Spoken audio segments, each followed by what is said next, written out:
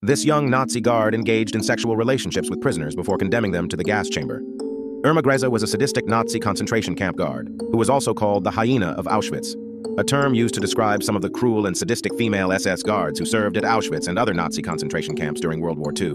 Grese was infamous for her brutal and inhuman treatment of prisoners, including the whipping of women on their breasts and the cruel practice of forcing Jewish girls to witness the executions of fellow inmates.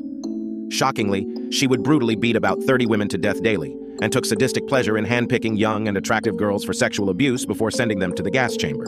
She was a nymphomaniac who engaged in sexual activities with both male and female prisoners.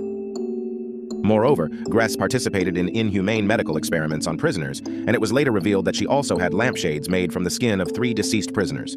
She was brought to trial for her heinous crimes, where she showed no remorse for her action, and by the age of just 22 years old, she received a death sentence by hanging and became the youngest Nazi criminal to be executed.